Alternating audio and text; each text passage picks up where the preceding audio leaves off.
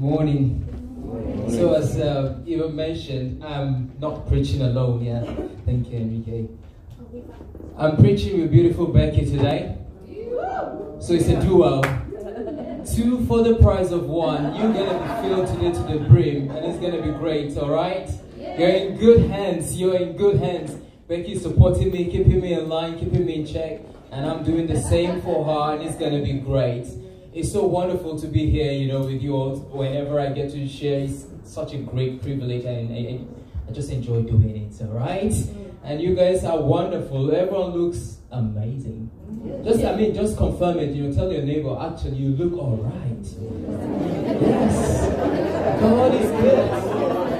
God is good to us. We look all right. We look amazing. John, are we ready to go? So, what is it? What is it? What is it that we don't get enough of? What is that thing that keeps us all up at night? That when we wake up in the morning and we go to the mirror and we look at ourselves, it begins to speak to us. And you go out and you want to go to work, you're on your way to work, it meets you there. At work, it is there. You come back, get on the bus, and you find it there. You want to hang out, you know, with your friend in the pub, you know, and then you begin to share rates with your friend in the pub, and sometimes in the coffee shops. In school, it is right there with us. What is it? What is it? And you are asking the question already.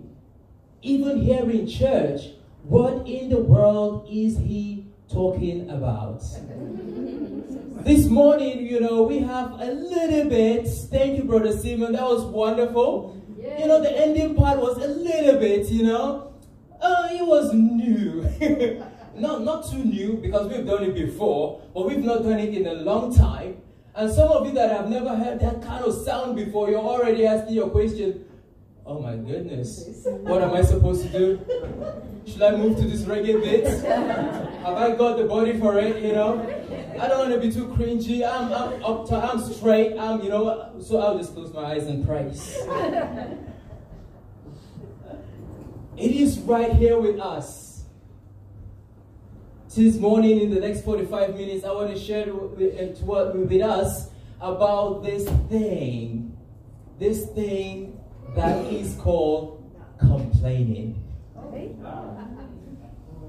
All right, we're going to be exploring about that thing that is so embedded in our culture that is called complaining, dissatisfaction.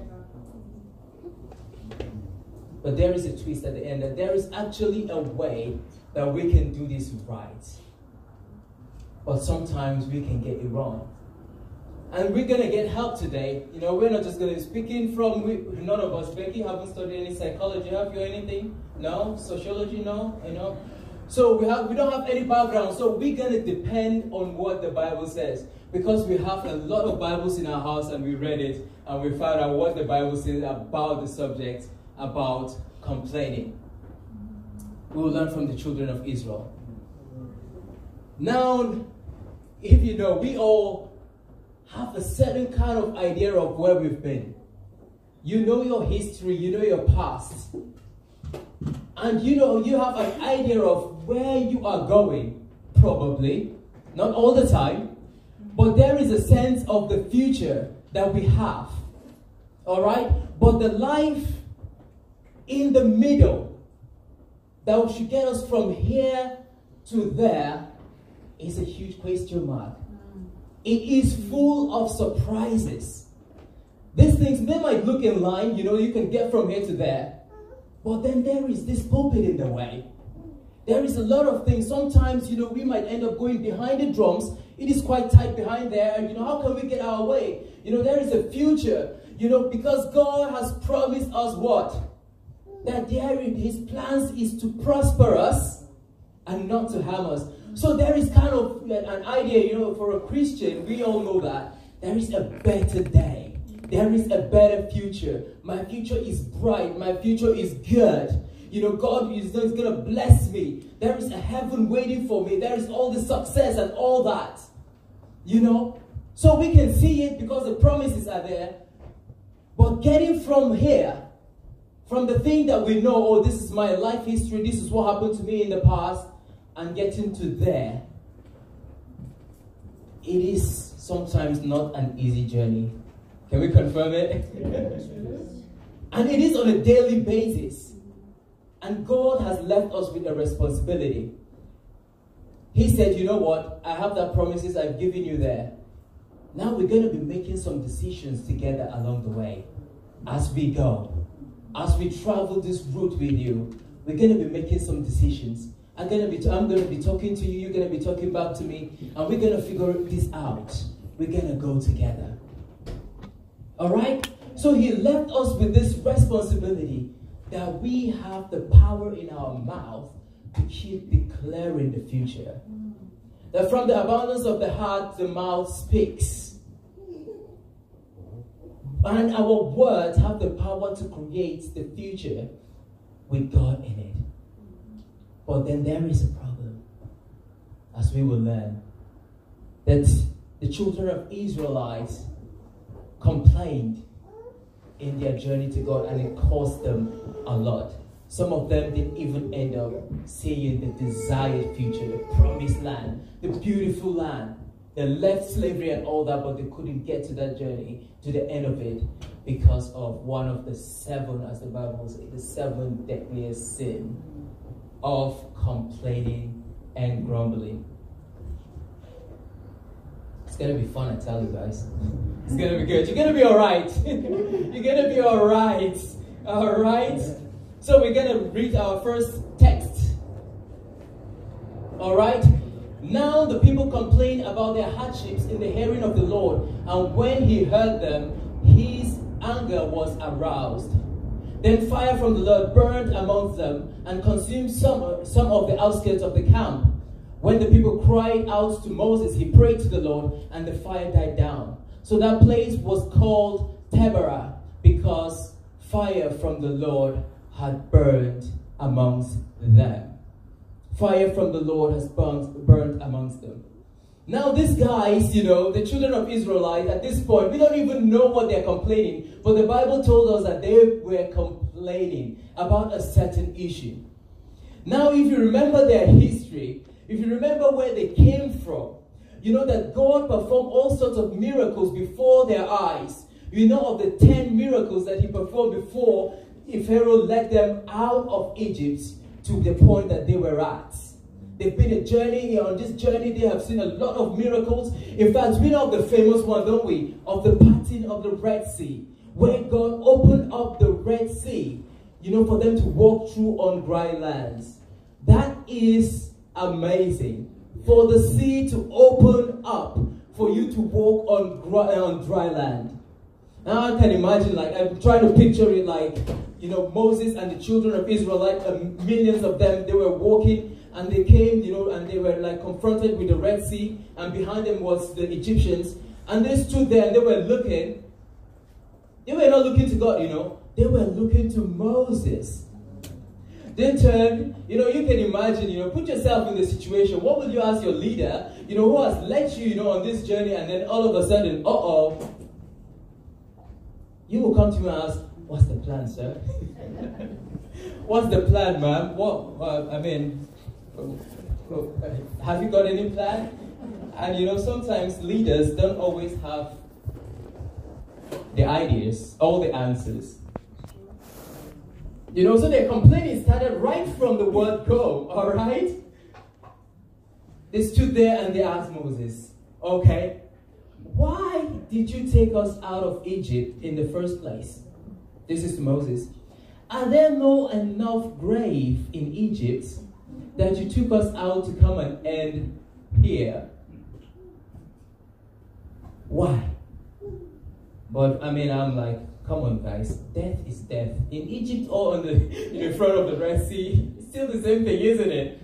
No, but they fancy that complaining, that there is a past that they sometimes always want to go back to. Whilst God was edging them forward. God was merciful. And if you look in your life, you will see that God has been merciful to you in a lot of ways, and how far you have come. He is faithful, and he parted the Red Sea for them to walk through. Now, I was looking, on the research, I found out, why do people actually complain? Why do we actually complain? And one of it is that, we complain because it's a good conversation starter. Because we can be awkward, aren't we? Socially, what's the, I'm meeting you for the first time, and we're in church, and we're meant to be friendly, and we're like, hello. Yeah, nice to meet you. Nice to meet you. Horrible weather today, isn't it? yeah. And then we will have something to talk about. It is a good conversation starter. And the second thing is that it has become so habitual that sometimes we don't even know that we are doing it. It has become so familiar to us, and it has become part of us that we don't even know that we are complaining. And then the last thing is that it validates our beliefs. It validates our belief. Oh, my life, goodness gracious. I know it. This is so me, isn't it? To fail is so me. I will never be liked, by these people. I know if they know me a little bit, they will not like me. My life is a mess.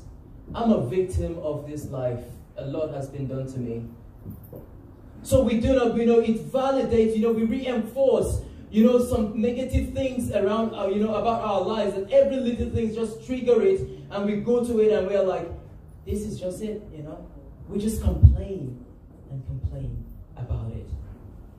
Now we read in the text that the fire of the Lord burns, in the outskirts, and something that we can learn from there is that complaining actually stirs up something in God's heart that doesn't please him. And we sang today, nowhere, no place I'd rather be, set a fire here in my soul. So the fire of God can be an amazing, a good thing. If you put metal, in fire, you can shape that metal into whatever thing you want. But if you put, wood in the fire, it burns it out. So if you come to God, with complaining spirits, that, it doesn't really causes God to bring out the gold in us. Because the fire can purify, and it purifies us at the same time.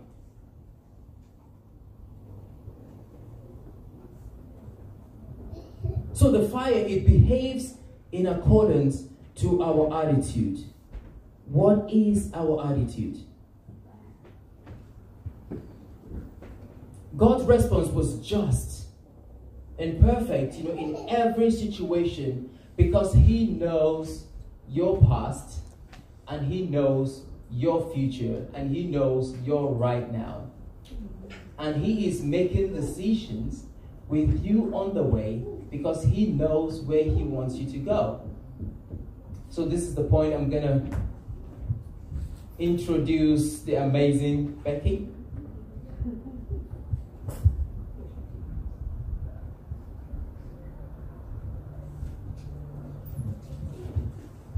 So the next bit, we know what the Israelites are complaining about. So I'm going to read to you the verse. The rabble with them began to crave other food, and again the Israelites started wailing and said, "If only we had meat to eat. We remember the fish we ate in Egypt at no cost, also the cucumbers, melons, leeks, onions, garlic. But now we have lost our appetite. We never see anything but this manna." So we know they're craving some other kind of food, and we know they're complaining about food. So it's gone from just regular complaining to now, okay, we're craving something, we're complaining because we are hungry and we want something different. And the funny thing is, it's thinking about how do we remember our history? How do we think about the things in our past? The Israelites here are thinking about the food that they used to eat before they left Egypt. And I know that there's times in my life when, I look back and I think about a memory. Often life doesn't go the way we think. What Nanzip was saying about here in the middle, this is the unknown. Yes, we know the past, we can look back to the past. This bit is the unknown. I don't know what's going to happen tomorrow. I don't even know what's going to happen in 2 minutes. I might trip over, I might fall, you know, who knows? And I might know a bit of the future, but right now I don't really know what's going to happen. And God is saying, there's a brilliant quote actually that says, I think I've got it on here, we tend to over-exaggerate the past, underestimate the present, and overestimate the future. So in over-exaggerating the past, the Israelites here are forgetting maybe some of what God's done to them, the fact that they even have this manna that they can eat, that they have just enough to live off in the time. And I'm going to use this illustration. This is me and Nanzip on our wedding day about 4 and a bit years ago. We look happy, we are happy, we had such a great day, it was amazing, we couldn't stop dancing, we couldn't stop smiling. It was one of the best days of my life. There was joy, there was, you know, amazing excitement in preparing for the wedding and, you know, going on our honeymoon and, oh, this is a new thing, we get to live together, we get to do life together, it's amazing. But behind a lot of that, when I go back now sometimes, I go back to the past, maybe I'm having a bad day or things aren't quite working out for me, I might think, why can't I go back to this better time? Like, I wish I could go back to that time when we were married or we were engaged or whatever. And I forget about some of the maybe not so great bits because it's mixed, life is mixed. Our memory, we over-exaggerate the past and we can think, oh, I wish I could go back, I wish I could change, you know, go back to that and be how I was back then. I wish I could be slimmer. I wish I could be, you know, I wish I didn't spend all that money I had back then. But actually, in this photo, there was a lot of stress. We went into debt. Nanzip got angry at me because I was like 45 minutes late for the wedding. Then after the wedding, I wanted to go back to my parents' house to sort myself out. I took a little bit too long, so our guests were waiting. Nanzip was getting, you know, annoyed. So you don't see that in the picture. You don't, when you're thinking about the memory, you don't think about those things. And you know, even in myself, I wasn't 100% well in myself.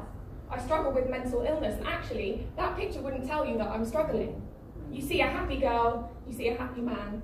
You don't know the history that's got us to where we said I do, you know. And so when I think back, actually, there's a lot more to it than just that was an amazing time. I wish I could go back. I wonder if you've got a memory or a time in the past that you look back to, and you wish and you feel as though that time is better or easier. Why did it all have to change? The Israelites here forgot what God had done. They forgot that He had provided in an amazing way this manna that Nanzip's going to talk to you about in a minute. And actually, it tasted all right, like it was good. It helped them to survive, to get from A to B, from where they needed to go. And it might have been unexpected. They didn't know they were going to get this manna because God provided it right then and there at the time of their need. But yet they complained. They forgot that in Egypt they were enslaved. What about all the whipping? What about the taskmasters that were driving them? That, you know, what about all the sons, the firstborns that died at the time of Moses' birth? When Pharaoh was like, I'm just going to wipe every firstborn son out. That is suffering. That is loss. And yet they're thinking, oh, because I'm hungry, I'm going to start complaining to my neighbour because God, yeah, like what's He done? The irony of the verse is almost like them saying, we loved being in bondage. We loved being slaves and treated badly. You know, we'd rather be back there than in this abundant blessing, but they're not seeing the blessing. I'm going to pass you back on to Amanda.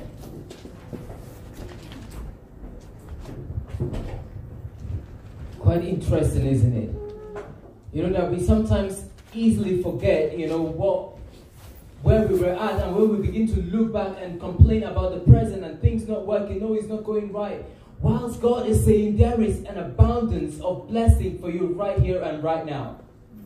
Think of even the breath that you take. Every breath that you take, it is a free gift that says you are still alive. And your life is a gift right here and right now. So sometimes you look back and then we forget, really, all the things that happen and think, oh, my life when I was in the world, I was a rock star. You need to meet me then. I was great. I was amazing. You don't mess with me in my past.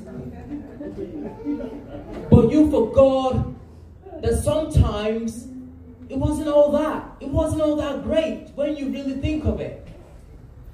That sometimes there are times that you stay up all night crying, where is my life headed to? I don't have any hope. Is this how I'm going to end? Is this where I'm going to be all my life? But God took you up, cleaned you up, polished you out, and put you here. And because the prayer or something is not answered as we want, we then start thinking of our past. So funny, I was listening to this verse in audio Bible in the car, and Isaiah was with me in the van. And then as he was reading, and the narrator started, kind of, let's go back, listing, the kinds of food, that they had, over there. And, see, cucumber, and Isaiah was cucumber. And then garlic, olive oil. And I'm like, he is shocked as well that they are complaining about this kind of food. Who cares about vegetables these days? These guys were in the past. We are in heaven now when we begin to talk about what manna actually looks like. Oops. What was that all about? That the manna was like coriander seed and looked like raisin. We love raisin. It has something sweet in it. People went around gathering it and then ground it in a hand mill and crush it in a mortar. They cooked it in a pot or made it into loaves, and it tastes like something made with olive oil. Then the dew settled in their camps at night. The manna also came. It's just an example of what you can make with manna. Come on, look at that glaze. So nice. You know that this manna wasn't only delivered right in front of their doors, that they don't even have to go to the mall or to the marketplace. They don't have to work hard to earn some money to be able to buy it. They just need to walk out in the morning and fetch it and get what they need. All right? They don't even need to put it in the fridge, to store it, to save it for the next day. That God is saying, there is provision for you tomorrow. Just get what you want to eat today. Get enough for today. That this manna was so versatile, you can make it into all sorts of things. And it has all the nutrients to sustain them for 40 years. Hey, it will keep you healthy. All right? You don't need to add any more supplements when you eat manna, because it has all the nutrients you need in it. Isn't it amazing? Isn't it amazing? Yet they still complained. David told us, in Psalm 78, that they ate the grain of heaven and the bread of angels. Today we say we're going to have a feast in heaven. We can't wait. We're trying to imagine what it would look like in heaven. What would that banquet look like?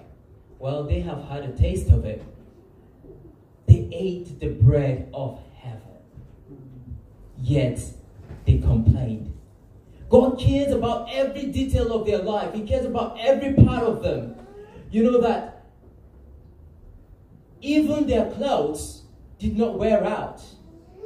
Their feet from the long journey did not swell. Looking after them, caring for them, yet they still complain. What this would teach us is that, that there are people that, it almost becomes so part of them. It becomes so part of us. Even I remember when we were exploring this verse, kind of working on this sermon with Becky, one day, she came back, and I shared. You don't know what I'm about to share. She came back home, and I was busy studying, and like writing, jotting things down, and man, you're in the zone, and and I was doing that, And then she came in, and from her wherever, and walked in, went to the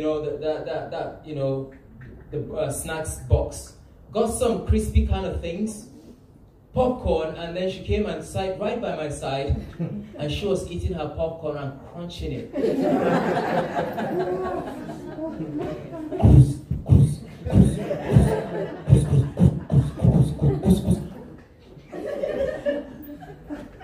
And I'm trying to study.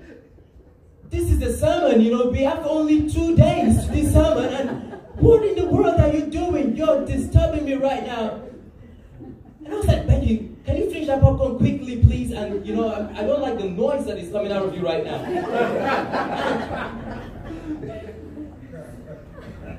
And well, I don't like the way you're sitting right now. An eye for an eye, we're talking about the Old Testament. Complaining, is in everyone. Even when you're going to talk about complaining, the only thing it does to us right now is that it reflects me more. It reflects us more. That when you think, you begin to see yourself in the stories of these people. That you are living in abundance. That if you're here right now, if you have a smartphone on you right now, and you have internet, that you are better than over 90% of the world.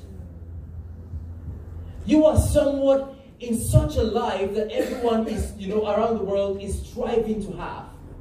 That you are in a good place. You are in someone's heaven right now. Heaven right now. But yet, sometimes, because we have a kind of a wanting more kind of attitude that kind of leads us to discontentment. So they had it all and they were complaining. They never stopped complaining. Moses heard the people of every family wailing at the entrance of their entrance. Now this is the children of Israel. How childish, They were wailing. You are soaked in their tears. Why? Because they haven't eaten cucumber. Alright?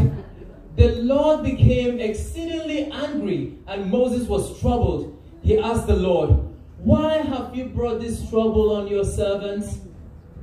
He went to God, right? "Why did you bring this trouble on your servant? What have I done to displease you that you put this burden of all these people on me?" Moses, oh, poor Moses. "Did I conceive all these people? Did I conceive them? Did I give them birth? Why do you tell me to carry them in my arms as a nurse carries an infant to the land you promised on oath to their ancestors? Where can I get meat for all these people, God? Why keep wailing to me? They keep wailing to me. Give us meat to eat. I cannot carry all these people by myself. The burden is too heavy for me. If this is how you are going to treat me, please go ahead and kill me. If I found any favor in your eyes, and do not let me face my own ruin." Seriously. Seriously. It's like right now, God, death is more preferable than life with these people. He almost like reflects the picture and the image of their complaint. The examples he's using is that of little children. That this is actually what children do. In the midst, they have the best toy, but just because, you give a little different one to, maybe their other friend, and then all of a sudden, he has that one and he's happy, maybe that is a better one, and you want to get it. That sometimes, this kind of, complaining and everything can only make us look childish and like little kids. And Moses kind of carried that and he reflected that. Now the difference here is that, he complained to the right person. He complained to the right source. He did what was right. Because there is a right way we can complain. Not like the children of Israel like that would complain to one another. They complained to one another and infiltrated each other's minds and heart and filled it with negativity. When Moses has an issue, he took it to the right source. He took it to God and says, because sometimes we genuinely are frustrated about situations, about things that are not right. But the question is, how do we go about venting and releasing that frustration?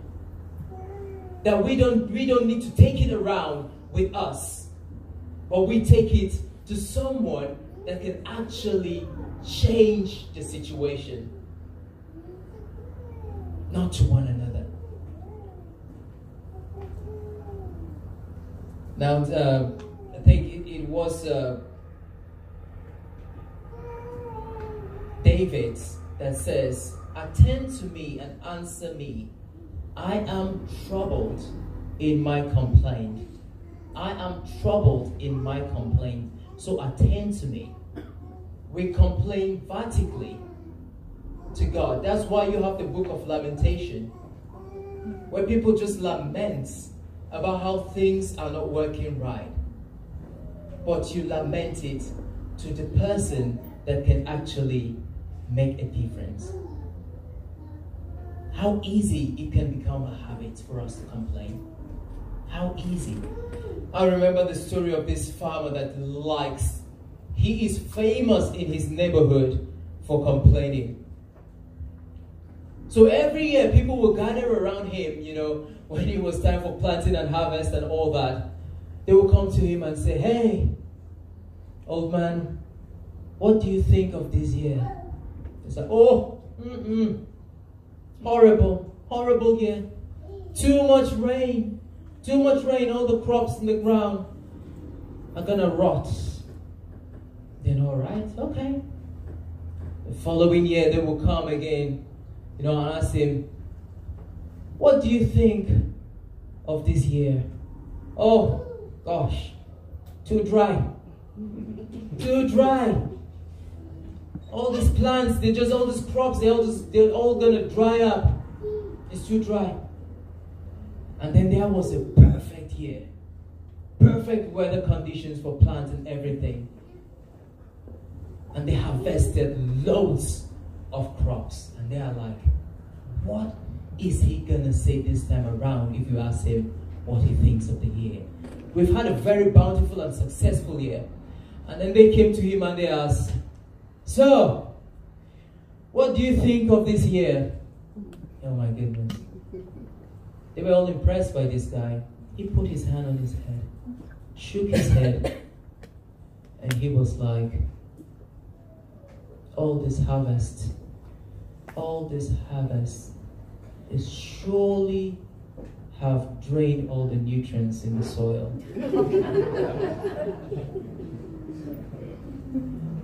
So there is always something. There is always something. And here we are so good. We do probably the same thing with the weather. Oh, winter. Oh my goodness. Winter. I can't wait for the summer. And then a day of brightness. A day of 25 degrees. 1, 2, 3 days, 4 days. Oh. Couldn't sleep last night. The heat. And in some instance, some say it's not enough. And you say, "I'm from Africa, we have 35 degrees there." "Oh, take me there. Take me to Africa. You must love it." I'm like, "No. This is why I'm here. It's too hot. I can't breathe at home." So there is no perfect condition. It's either we're in perfection for too long, or we're in imperfection for so long. There is always something in the background to discuss. Now, the next bit we will look at what to do when there's actually something to complain about.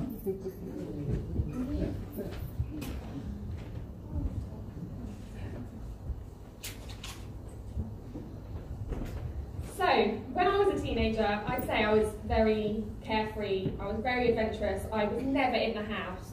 I was always out and about on the street, I knew everyone up my road, I had a friend that lived around the corner, so if my mum needed to find me, she would probably go knock on that friend's door. We didn't really have mobiles back then.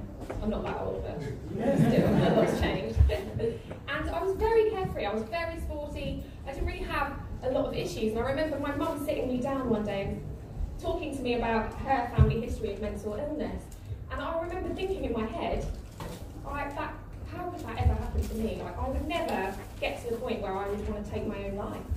I would never get to the point where, you know, life seemed bleak, because I was very happy-go-lucky, very kind of excitable, just like I am now, but without the mental illness.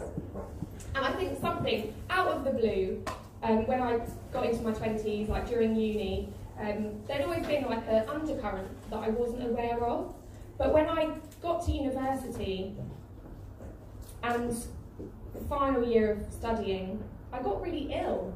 Like I just got ill. There was not really an explanation. I had a terrible stomach bug, and ever since my stomach bug, my brain just did not function the same way. And I remember having all these aching joints. I kept going back and forth to the doctors, like, what is going on? What is happening? There were so many questions, so many things in the back of my head, like, God, why are you letting this happen to me? I stopped doing my sport. I couldn't go to the gym. I couldn't even, like, I used to be able to max out the leg weights. I was very strong. I couldn't even push like 40 kg on my legs. And I remember just crying and crying, God, what is happening to me? And my brain started, you know, I started to get really anxious. I couldn't stand up in front of people. I didn't even want to walk to uni by myself because I was afraid of being alone, and I wanted to go with someone. And even at night, like, I couldn't get to sleep, and I'd never had problems with my sleep before. So I remember thinking, God, what is happening? And it wasn't until probably I got engaged to Nanzip and I really had to start looking in at myself and as a person, who am I, and how am I going to be a wife for Nanzip, how am I going to be a mother, that I started really questioning, you know, what is this thing I'm carrying? But when I got pregnant, things went a bit out of control at the end of my pregnancy, and there was not really another explanation. The doctor said maybe hormones, this happens in pregnancy. If you have a history of kind of some mental illness, it can get worse during pregnancy. And I remember probably one January, it was like in the January before I gave birth in March, I couldn't function. And Nanzip was really worried, like, he didn't know what was wrong with me. My brain, every like 30 seconds, if not more, I would have these like terrible intrusive thoughts in my mind that I couldn't control. It wasn't like I was thinking them up myself. You know how we have our thoughts, we decide, we choose, we can say, God, like, I don't really want that thought. It was like terrible intrusive thoughts. And every 30 seconds, some for days, so I stayed inside, I cried all the time. I was like, and I was crying out to God, why is this happening? Like, I feel emotional talking about it because it was so dark. And Nanzip took me along to everything in that period. I started coming to church every night because I couldn't sit at home alone. Nanzip was involved in worship, Nanzip was involved in CGC and leading things in cell group. And I physically couldn't stay at home because I was scared. And so I'd come to church and I'd sit there and I might scribble, but I had to keep myself busy because it was like something had happened in my mind that I couldn't explain. And I think there were times, definitely that I complained, and Nanzip just had to hold me and say, look, it's okay, we don't understand what's happening, but that is all right. And I would say, but why me? God, why let this happen to me? I'm someone who loves life. Like, I don't want this to be going on with me because I want to be able to think clearly. I want to be able to stand up and talk to a group of people. I want to do my job because I couldn't go back to work for a time, and I had to keep missing work because I couldn't be around people, a certain group of people, or in a certain situation because it would trigger the thoughts, and then I'd start crying. And my work, like what's going on with Becky? You know, she's not normally like this. And it got to a point then, just before I was due to give birth, where I was meant to have my baby shower, and that night I just had this terrible anxiety attack, and Nanzip had to rush me to hospital because I was afraid for my life. Like, it was that bad that I was afraid, and they kind of strung me up to all these things. I fainted in hospital. I had no idea what was going on, and Nanzip had to leave me, and Nanzip actually got really upset. That's probably the first time I've seen him cry one of the first times. He just didn't know how to handle it.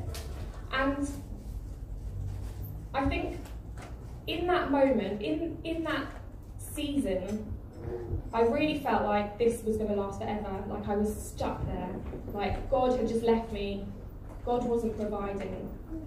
And when I came through the season and out the other side, I think I can look back.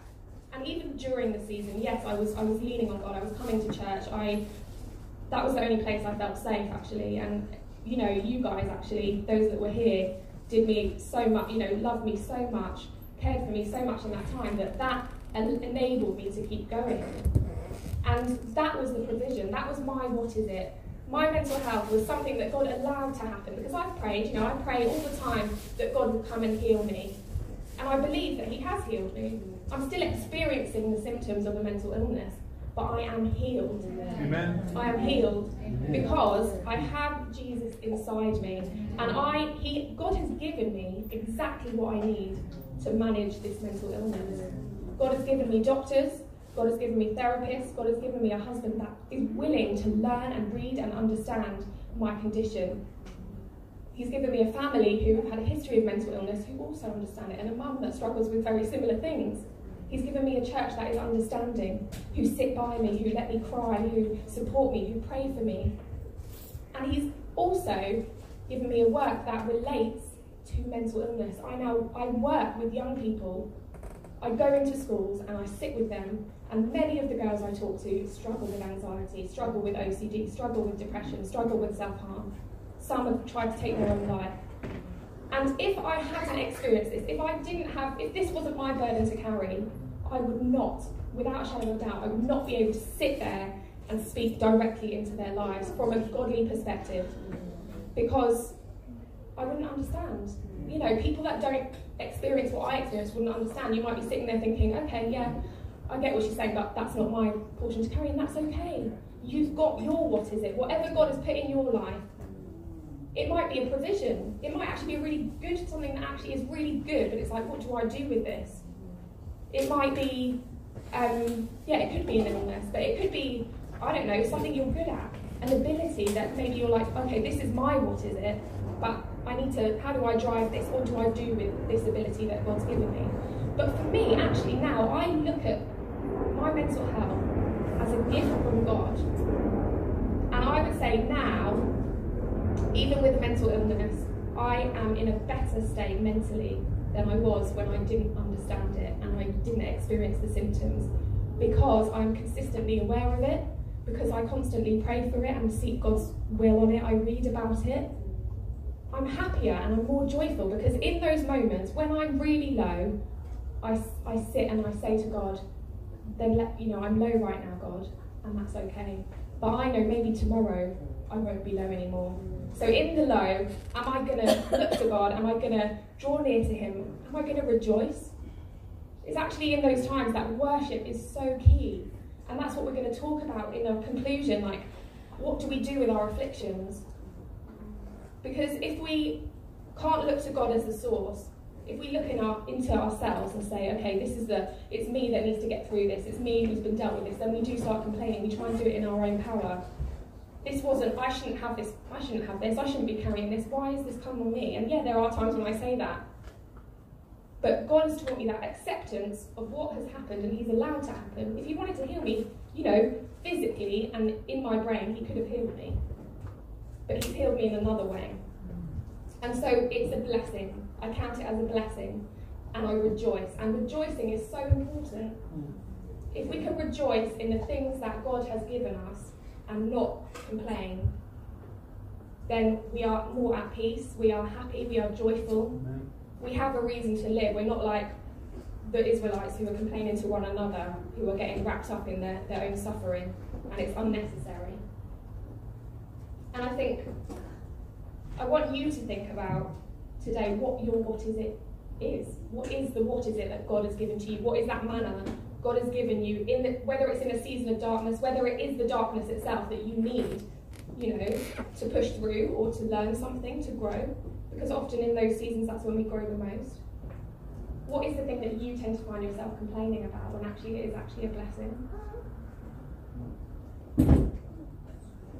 And when we complain, it stifles the joy of the present, doesn't it? It stops that joy from being able to take hold and to live in it.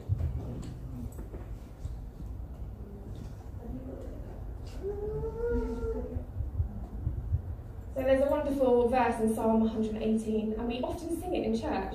You might remember, this is the day that the Lord has made. Let us rejoice and be glad in it. Amen.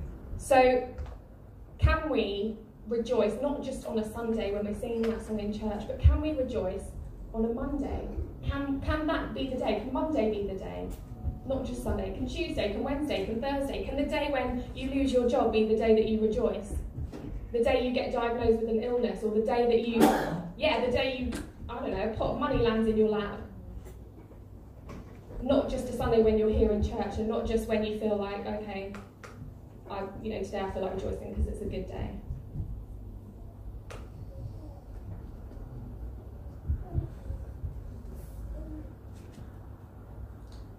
One of my best friends, just to finish, one of my best friends who's not a Christian called me a while ago and said, look, this is what's happening to me. And it was exactly the same symptoms as I had had. And she's not a Christian. I've prayed for her for years, like, God, give me a reason to be able to speak Christ to this girl. Please, God, please. Since, I've known her since year 7, since I was 11 and I'm 28. That's a good number of years. And it wasn't until this year, just, that she called me and explained to me all the mental stuff she was going through, and how she, there's times when she wants to be dead. And I said to her, look, you're feeling like this, but there is a way out. And I prayed with her, and she was going through a really tough time with her family and with a loss and all sorts of things. And do you know what? That was the moment I think I clicked, as well as working with young people, but that moment was when she said to me of her own accord, God has spoken to me. God, this has happened. God has put you in my life for this very, very moment. And I got so emotional because I was like, God, wow, all those tears, everything that has happened is for this girl, because you love this girl. And you love me too, and you're not going to see me go down the wayside. No. You have my back, God. God has your back. God wants you to rejoice. God wants you to take heed of every single thing he's given you and use it for his glory. It's not really about us, is it? The Israelites, they're here, they're looking back, but actually, in that moment, could they find joy in that present moment? Like, wow, God, you put food in our laps. There's even another bit I don't think we read where God showers them with meat. Quail fall from the sky, and they have meat to eat. And if they'd have sat in that moment and said, wow, this is incredible, then maybe God would have not been angry, not wanted to wipe them out. He did show some mercy, but still, maybe they'd have got to the promised land a lot quicker than 40 years. They were meant to get there in about how many days? 40 days. And they got there in 40 years.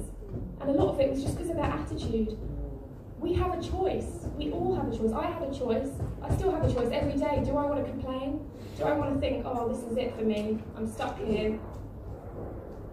I would never have been able to stand up here and talk to you, only by the grace of God, because I really struggle with social anxiety, and actually for me, standing here is such a blessing. So the final conclusion, some questions for you. What has God provided and is provided that we are taking for granted, even though it is enough to get us through? So that's something I spoke to you earlier about. What is God providing for you personally? What is your heart speaking to you that could help you break from the circle of negativity so you can enjoy God's abundance all around? So that's that inner, the Spirit of God. What is he saying to you right now? You know the strongholds, you know the things that get in the way. You know what makes you complain, the things you get annoyed about, but what is God saying to you right now? And finally, what kind of friends do you need to give arm's length to help deal with discontentment? And on the other hand, what people do you need to bring closer to champion you? Because in that season, the Israelites, it was the rabble, you know, in my verse, I don't know if you can pop back to my first verse with the rabble.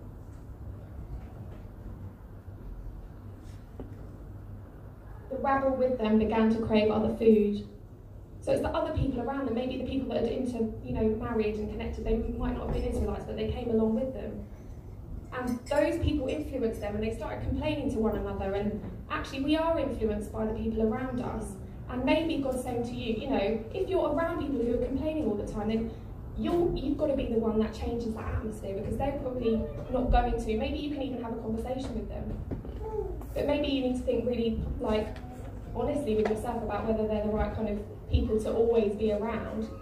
God wants you to love them, of course, but if it's affecting you, then you need to think, okay, how is this affecting me, and what can I do about that, and pray for that person. I think that's everything I've got. Do you want to say something?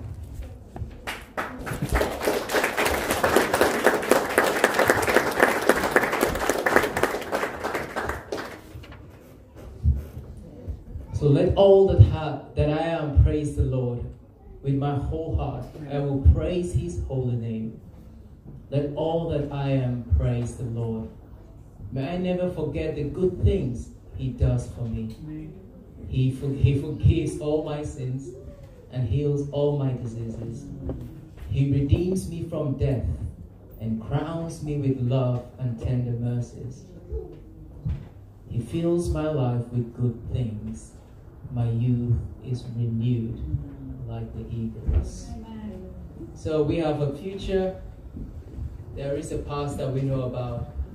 But the life here in the middle, what are we going to choose to fill it with? Gratitude or complaining? Amen. That's the last point. There is a picture that Becky put here. You guys must be wondering. That's the future.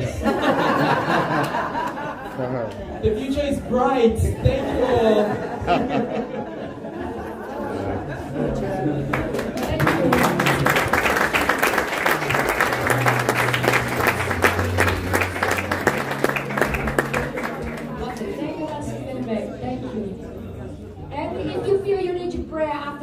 We would love to pray with you, because sometimes we are stuck in the negativity and we need someone else alongside to come and to help us and to break the holes, you know, and to help us to see different perspectives.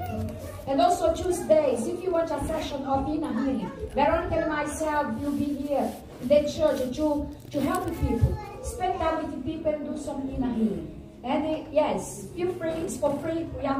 We do not charge anyone. We are here just to help, to encourage people. And please let us know if you want one session of inner healing on Tuesday. But before we finish here, I think, because I forgot in the beginning, there is a testimony that we want to share with you guys. You know, how faithful is our God? When Becky was saying, Nanzip, there is a journey from here to there. You know, this is a journey. And in this journey here is a time where God is stretching us. It's a time where God is teaching us. It's a time where God is building our faith. Because we need this faith to get there. You know, if you wish with the faith when we left here, we will not be able to get there, because every day is a new step, is a new level of faith. And to get here, we need to walk the walk, you know, because if not, we will not be able to get to this point. And I want to invite Saul here. You know, I love God, and our God is faithful God. Is a God of promise, and he fulfills his promise. And I think all of you know the situation of Saul, how he came here, he comes in face. We provided the visa for him. And yeah, there was this big issue there, a little issue, but we have seen God breaking free in some areas. And it's the reason that I want Saul to share here, to encourage you to know that God is faithful. God is faithful. When he say, go, and he'll back you up. When he tell you something, do not be scared, because he'll provide for you whatever you need. Quickly, please, because the time has gone. Yeah, just to contextualize for those who don't know, I'm Brazilian, I'm Saulo, and I came here as a missionary. I felt like last year God calling me back to England, and first I didn't have like the money for a visa and everything, because But right now it's £1,000 for us to get here for 2 years. But then God provided the whole thing. And to actually come here was a challenge in itself. Because I got a standby ticket to get here. That means I go to the airport, not knowing if I get on the plane, because if there's vacancy, I'll get there. If there's a spot, I get there. If not, no. So I go to the airport to get a plane, not knowing if I get a plane. And as I'm there was no place for me to stay at. I was like going to a plane or going to an airport without knowing if I get a plane, to go to a country not knowing if I'll get a place to sleep, not knowing the money or anything and how it would work out. Went in, got the first flight. As I was in the flight, there was a place provided for me. During the day, the first day I was here, a second place appeared, so I had choice. And from the day until today, nothing, I lacked nothing. But then, there was a new challenge. I'm getting married on the 24th of August, and of course I want to bring my wife.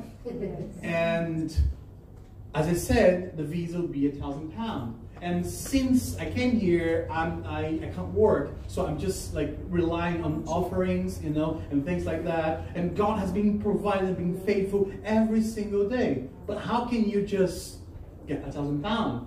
You know, so I've been praying about it. My cell group knows a lot about it. Every Tuesday I share with them. Like my closer friends know that as well. I've been talking to them, pray about it because we need that. And the time was arriving. We had to apply until this next week because otherwise it would affect the wedding and everything, honeymoon, and it would just be a mess.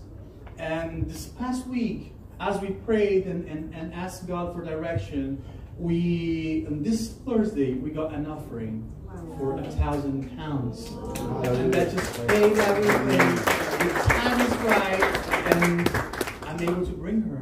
You know? And as Eva said, when God calls you, He provides. Amen. You have to step in faith, not knowing what's going to happen, not knowing how it's going to unfold, but it will. Amen. I'm here and I get emotional. I'm a very cry person though, so but it's just amazing to see how God does. You know, when you're in obedience, He will provide. So don't be afraid. If He calls you somewhere else, just go, because He will provide. Don't be afraid to quit the job to go somewhere else, because He will provide. Don't be afraid. He is the provider. You know, He is the provider. And I haven't lacked a penny since I got here. And I have more than enough. I don't have anything like to just like throw away. But I never lack anything, any single thing. And I know God's still going to do amazing things, you know, and just be encouraged to do and to be where He wants you to be, because He's faithful. Amen.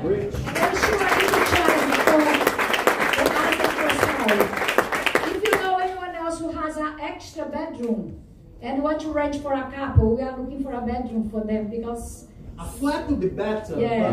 But a room would do. You'll be good as well. And if you have your house, if you know someone else, you know, they'll need a place. When he brings his wife, he needs a place for them to stay. They'll be working for the time, okay? For the church, sorry.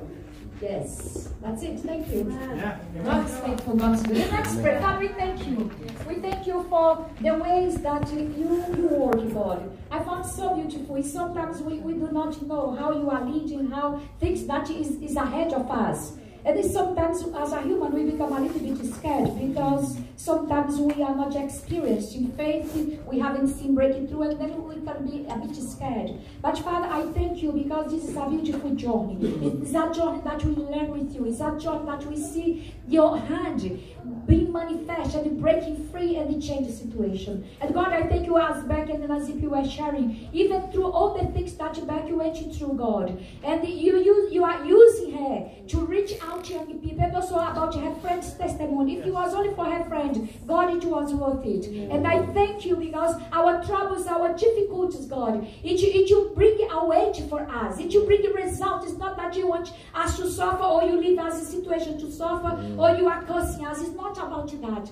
God, we thank you, because we are in a training. You are training us. You are strengthening our spiritual muscles. You are strengthening us to be the people that you called us to be. You are preparing us us to fulfill our destiny, God. And I thank you for your ways. Your ways are great. Your ways are powerful. Your ways is amazing. And Father, I thank you, and I really pray that you help us when the challenges come. Father, we will not despair. We will not run. We will not give up. We will not shrink back. But we will stay firm. We stand firm with you, God. Knowing that you are God. Knowing that you are faithful. And knowing that you get us through any circumstance, Father. I thank you and I honor you. Thank you for the provision for Saul's money. Thank you for the person who was the answer for our prayers, God. We bless them. And thank you for what you are going to do as well. Thank you for every single person, our friends who are visiting us today. We bless them, God. We pray for your favor upon their lives. We pray that they will know you. Those who do not know you, they will know your love. They will know your power. They will know the cross of Jesus and what it has achieved for each one of us. Bless us during this week, God. I pray for our week of victory, our week of breakthrough, our week that we will be able to stand for you and for your kingdom. In Jesus' name. Amen.